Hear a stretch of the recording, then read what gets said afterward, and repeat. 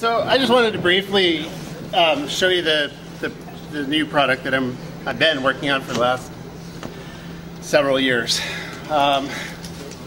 Maybe you're already familiar with the Comet64 Internet Modem. This was something I made back in 2008 or 9. Sold a whole bunch of them, and it was a great little device and everything, but it needed to do some more things. One of them it needed to do was to not brick.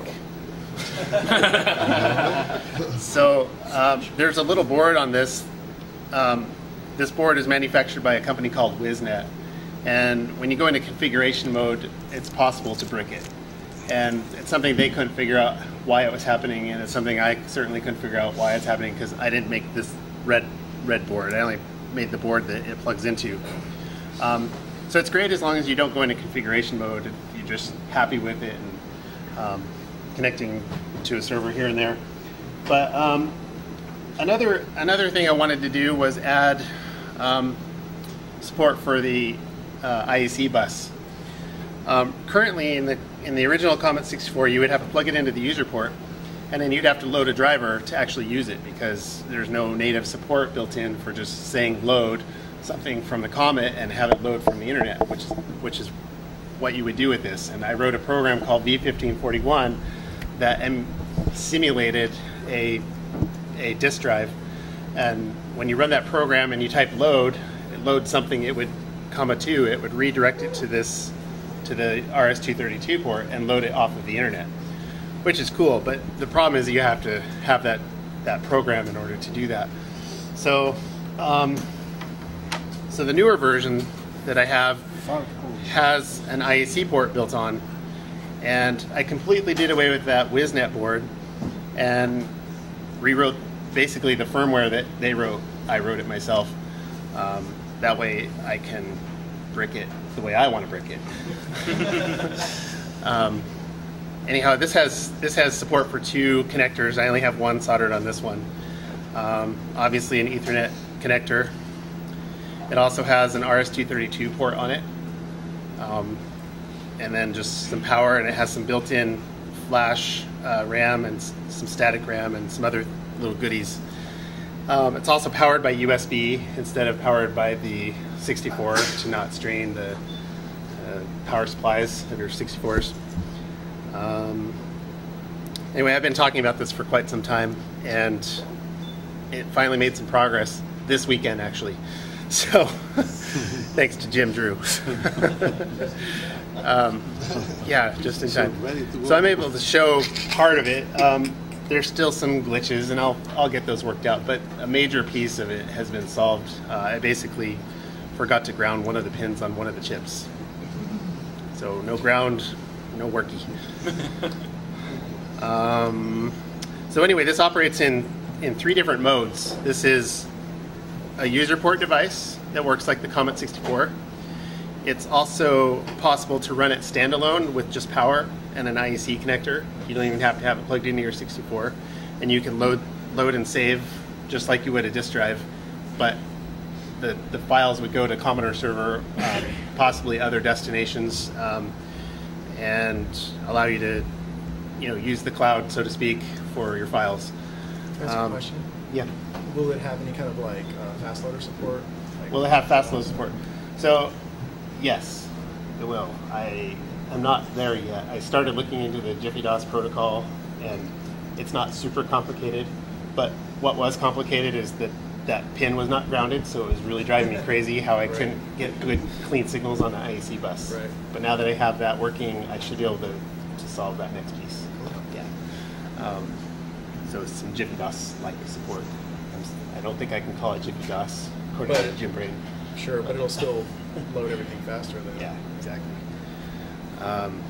So that's the device, and I'm going to show, and there's the third mode, which is probably the first product that I'm going to release. It's called the Comet VBS, and this board supports all of those modes. But the Comet VBS would plug into the user port, and it's a Hayes compatible modem. Instead of telephone lines, it uses the internet.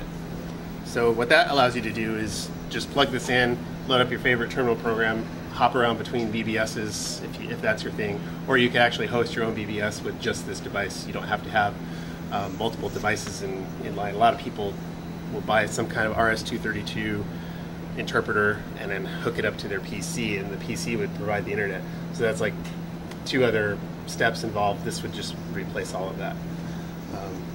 So that's the part I'm going to show you today is the Comet BBS, and we're just going to open up the terminal program, which I did, and you can start issuing AT commands to it, just like it were a regular modem.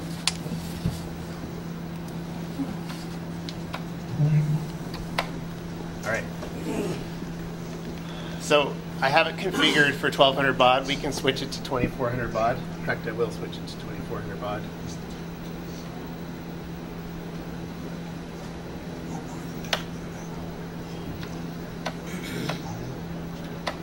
All right. So first thing I'll show you is just ATI. ATI is the information command. All these AT commands were defined by Hayes back in the day, and it doesn't necessarily support every single Hayes command, but it supports the major ones, most of them. This is just the information. It shows like your MAC address and your IP address and your baud rate. Oh, it says 1200. Interesting. Obviously some glitches. Those S registers, like S0 is how many rings you wait before it answers an incoming call. S3 is the carriage return character that you wish to use for new lines, things like that. Another neat thing about the internet modem, the Comet BBS, is it has built-in support for an address book. So these are some examples of BBSs that you can connect to, and you can save these. So if you're into BBSing, this is a great way to hop around between different BBSs. I actually don't have a membership on here, so I can't really log in, but I can show a list of members who are on here.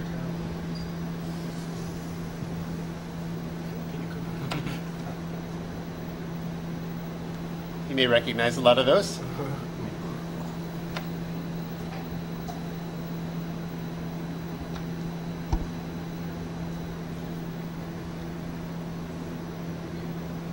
Pretty big BBS. All right, so since I'm not going to log in, I'm just going to hit +++, which gets me back into command mode, and I can just hang up with ATH. So we're off of that BBS now. I'll do one more.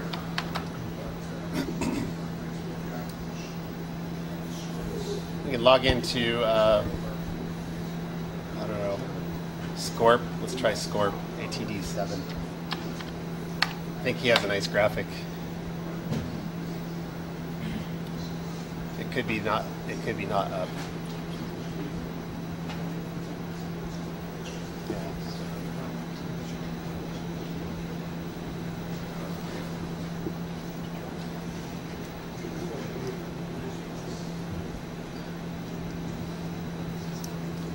All right, I'm just going to reset this because it's going to, I don't know what the timeout is on that.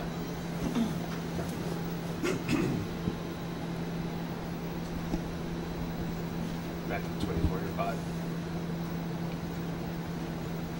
Come on.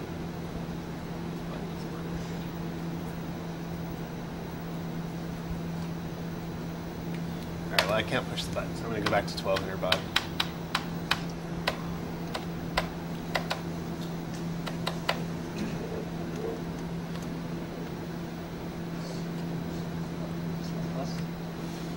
What?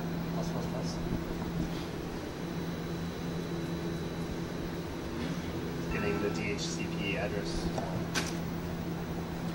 So another neat little thing, there's a little OLED display on this. It's actually on wires right now, but it will be a permanent member of the board at some point that tells you certain things. Like it just told me it was trying to get the DHCP address. All right, it's connected now. There we go.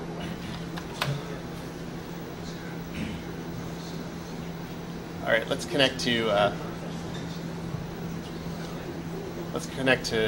Murad, number 4, ATD4. Yeah, there we go.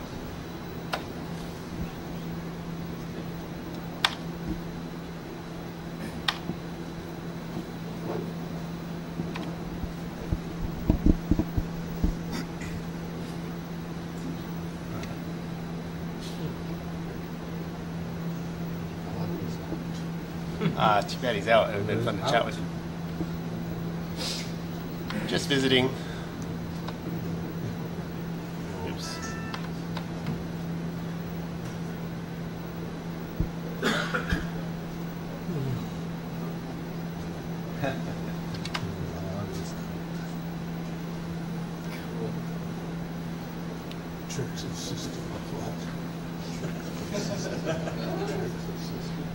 All right, so that's some things you can do. I'm going to just disconnect, abort.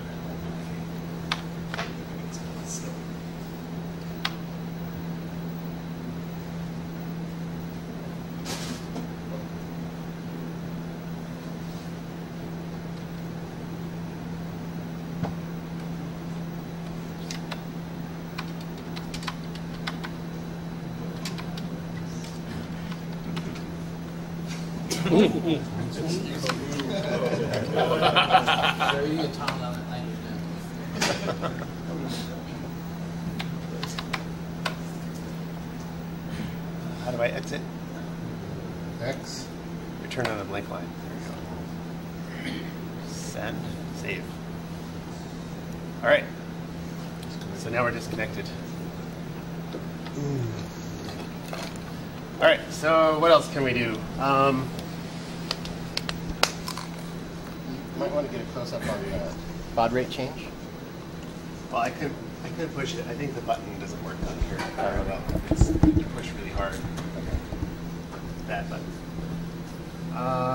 There's one other thing I was going to talk about with the Comet VBS.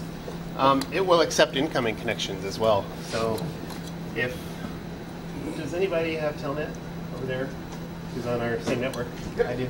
Can you Telnet to my IP address? All right.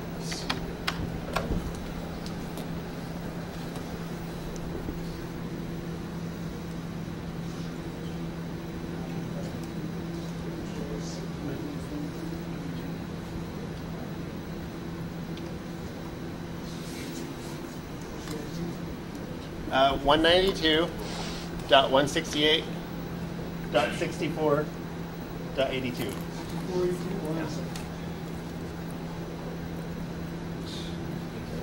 So CS register 0 says set to 1 ring. So as soon as he connects, oh, it's port 23. Okay.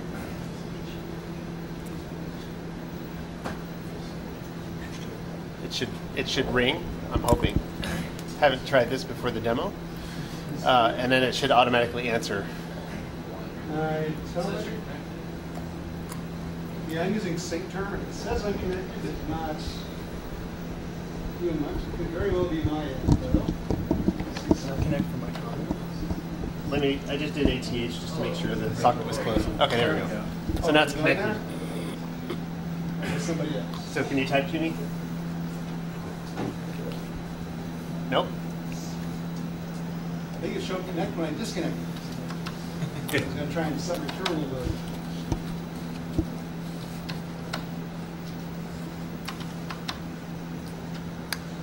You see my end?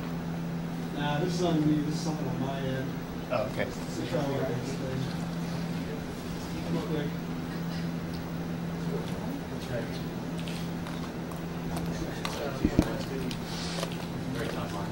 But wait till he's off. Well, if you try it right now, Yeah, if you try it right now, because I'm already in a connection with him, you should get a busy message.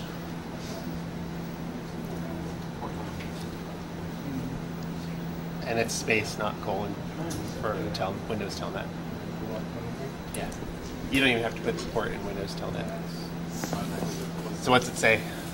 Telnet is not recognized as the You don't have it installed. Okay, never mind. Oh, yeah, So that's. you're going to go ahead and choose program files and Windows setup if you're on Telnet. Oh. Did you just send that? Nope. Must have been in the buffer. All right. Well, again. Who's hacking the system? AT plus L. What else can we do? You're able to set 2 profiles in here too. So if you have different settings, let's say that you're running a VBS and you need it to run it, with auto answer set to 0 or 1 or whatever, you can set all of those register settings and then save it to a profile right on the board, and then recall that profile back at any time. And you can do that with 2 different profiles. Other than that, I mean, it pretty much just responds to any of the standard AT commands. AT, E for echo. I can turn echo off. So now when I type, you won't see what I type until I turn it back on. AT, E1. So anyhow, it's a modem. I don't know what else to show you with it, but any questions? What's the maximum baud rate? It can support any baud rate. I know one other thing I can tell you.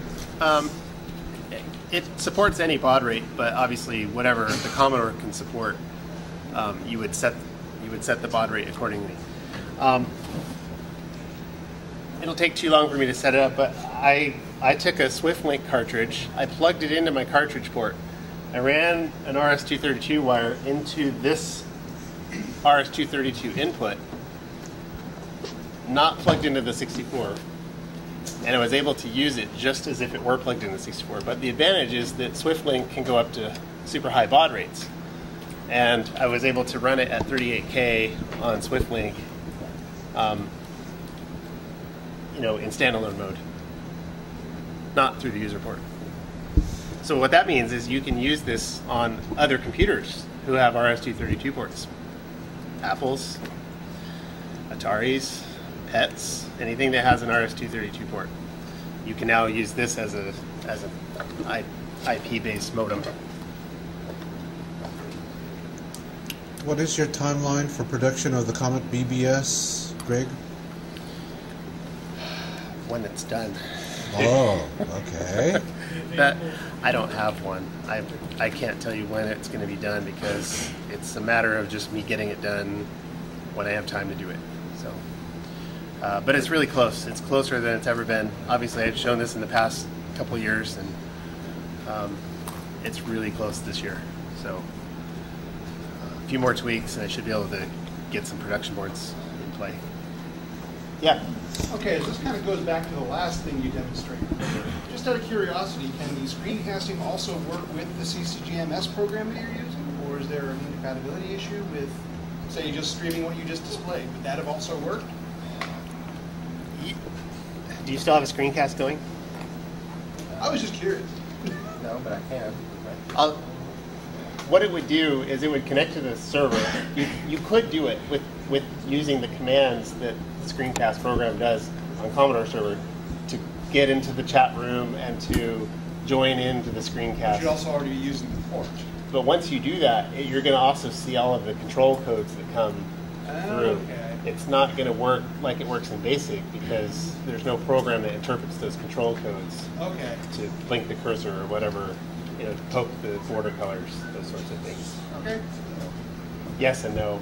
It wouldn't be a very good use for that. I figure if I could ask one dumb question, I'm okay. Okay, that was a good question.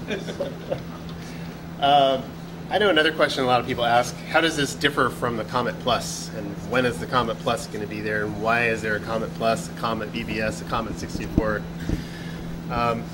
So this kind of spawned from the Comet Plus. The Comet Plus was originally going to be kind of a user port hacking device. You could plug it in and it would have all of the neat features: the IEC port, the RS-232 port, SD card, flash, Wi-Fi, all kinds of stuff like that. And that's still a dream of mine, but in order to get the Comet Plus done, I had to do a lot of the firmware to do those things. And so I ran out of production on the Comet64, and people were still asking for those. And so my quick solution was to rewrite the Comet64 firmware and use the same board and sell it as a Comet64. But like I said, all that firmware is kind of tied together, and I've been having to develop all of those pieces separately.